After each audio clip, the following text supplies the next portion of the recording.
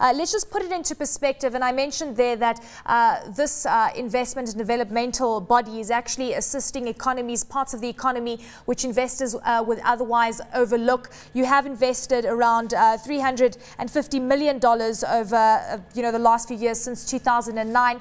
I know that you're focusing on a lot of very sensitive areas. Give us an indication of what headway you've made since that 2009 period. Well, good afternoon. And since 2009, we have been working in several areas, and this amount of money that have been invested was from private investors, mainly in industry, in the Nacala Special Economic Zone area.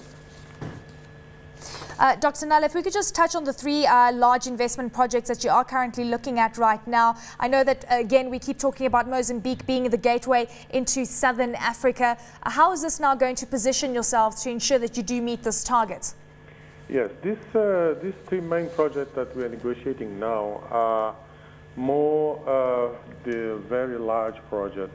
One on a fertilizer plant that will use the phosphates that we have in the north of the country, which is a very, very big and important project. The other one is a smelter for the heavy sands that also we have in the north. And the third one is more on infrastructure on port. So these are the projects that, of course, because it's a big project, they will come around that big project, the small ones.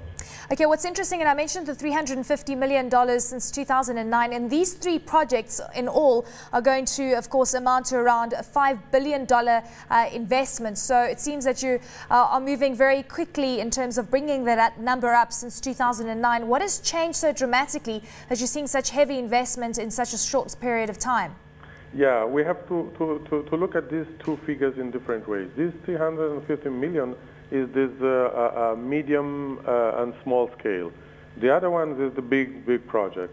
What we change is the policy itself. The policy of special economic zones, as you mentioned in the beginning, is the policy that we can attract investors, giving them incentives to go to the places that will normally not go, and the places that have natural conditions, they have some infrastructure that have to be improved.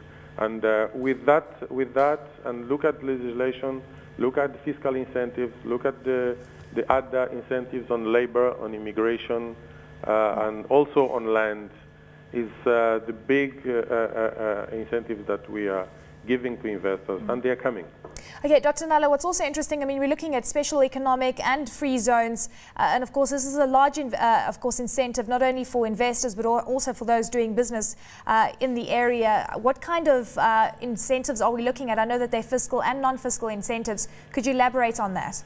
Yes, I can give you two examples. On non-fiscal incentives, when we talk about land, we as GAZEDA, we have some portion of land that to acquire that land, you don't need to go through the whole process because we already gone to that process.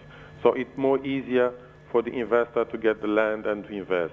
In terms of immigration, is also the same, and it extends not only for the investor but also for the family and for all the relatives that they come to invest.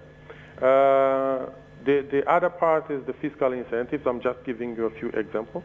The other part is on fiscal incentives, where you have duty-free on import of all equipment, all raw materials for the life of the project. Yeah.